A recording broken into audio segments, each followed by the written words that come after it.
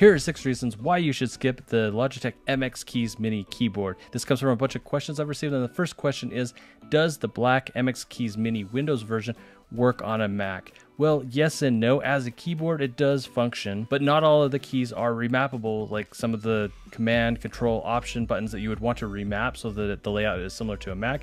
Well, you can only remap a couple of those. So you're going to end up getting stuck with a layout that just isn't going to be the same as your MacBook Pro. And that is one of the reasons why I ended up returning the black version, as nice as it looked, and ended up getting a Mac specific version of this keyboard, which solved the problem, but I really would have liked to have something closer to space gray. Problem number 2 is going to be the unifying receiver. Can you use the unifying receiver with the MX Keys keyboard? And the answer to that is maybe. If you already have a unifying receiver, then it's probably not going to work, because the only receivers that work with this MX Keys Mini is the newer Logi Bolt receiver. It does not come with the keyboard, so if you want to do that instead of Bluetooth, you're going to end up having to go out and buy a receiver. Just make sure it's the Bolt version. The next problem is that the new keys, as cool as they are only cool when they work.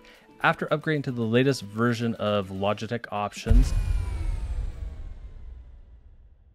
the microphone mute key now works for me reliably, and I really like the emoji key. It is super useful when I'm trying to fill out comments on YouTube videos and things like that, and I want some emojis. But I have noticed that it can be hit or miss. There are times where you will hit the key and nothing happens, and if you click away from where you're at and then back into the text field, then the menu will pop up. So there's a bug somewhere. Then there's the voice to text dictation button. Now this is cool in concept. It isn't something that I normally would use, but I have not been able to get that to work on a MacBook Pro. And that goes for both the Intel MacBook Pro and a M1 version of the MacBook Pro. So this is not just an M1 thing. There's actually a problem here. And it doesn't look like the Logi Options software is even trying to add it to the permissions. I went through a whole ton of settings looking for ways to enable this so that you could control the voice to text through the keyboard, and I just could not do that. Now there is a setting in the accessibility settings that will let you turn on voice to text,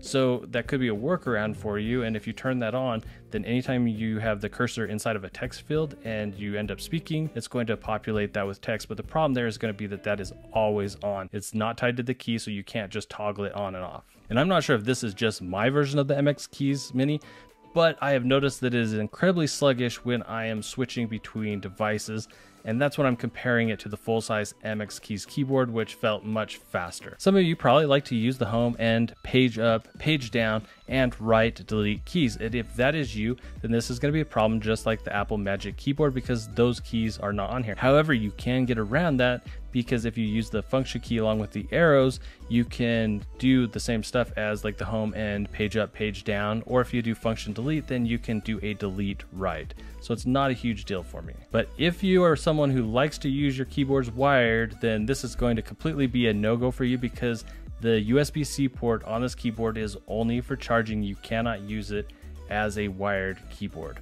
Despite all of these problems with the MX Keys Mini, it has been my main keyboard now as a programmer for a while, and I do really like it. I like the ability to be able to switch between 3 different devices, and to have the keyboard layout be very similar both in size and placement of the keys to my MacBook Pro, so that it reduces context switching.